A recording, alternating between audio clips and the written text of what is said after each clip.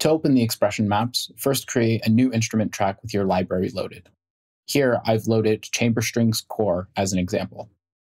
From here, select Expression Map on the left, and then Expression Map Setup. You can then click Load in the bottom left and navigate to your chosen location for expression maps.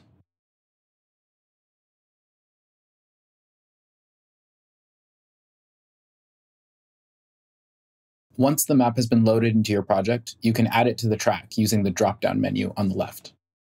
Please note that if multiple tracks are using the same map, any changes will affect every track. If you wish to make changes and save them, simply use the Save option in the Expression Map Setup menu. To install a custom track preset, you must put the folder of presets into Cubase's track preset directory. This will be located in your app data folder.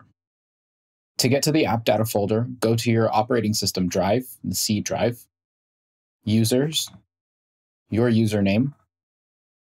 Then we need to show the app data folder. To do this, choose View, Show, Hidden Items. We can then see the app data folder. Once you're in that folder, feel free to hide hidden items again, as they could clutter up your screen later. We then go to Roaming, Steinberg, Track Presets, and Instrument. This is where we'll place the folder.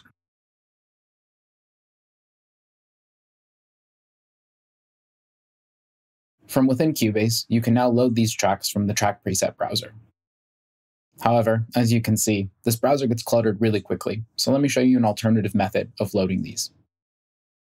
Open the right zone and choose Media.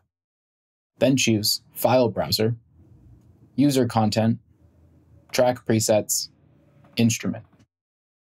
You'll see that the folder that we placed here is showing up. But we want this to be easy to access, so we're going to right-click the folder and choose Add Favorite. You can put any name you want. I leave it as Instrument. Then you can go up to your Favorites section, and you'll see that you have the folder here under Instrument Tracks, and there's our track presets. We can grab any track, for example, Celli Shorts, and drag it into the project. It will load with the expression map already there. Instead of using this Favorites file folder, we can also go back and use the Favorites section and then Instrument Tracks. And here we are.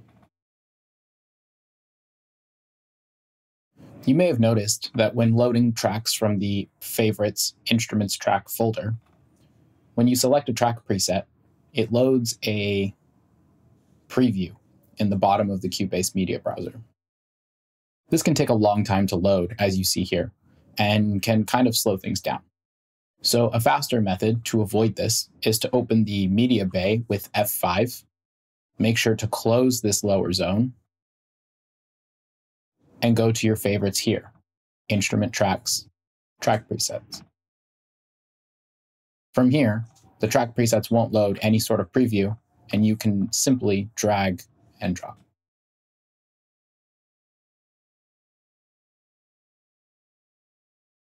To use the expression maps, we first need to record in some MIDI information.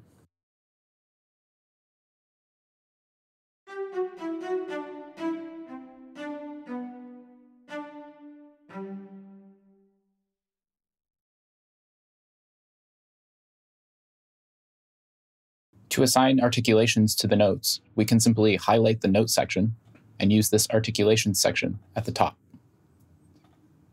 You can see that the notes then have the text of the articulation placed on them. This makes it really easy to differentiate between notes that have the articulation applied and notes that don't.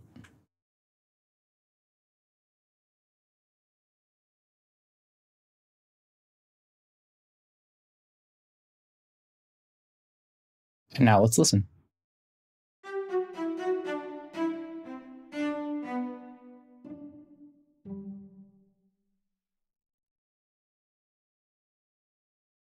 Thanks for watching Spitfire Clips. Let us know if it was too long, too short, too fast, or too slow in the comments down below.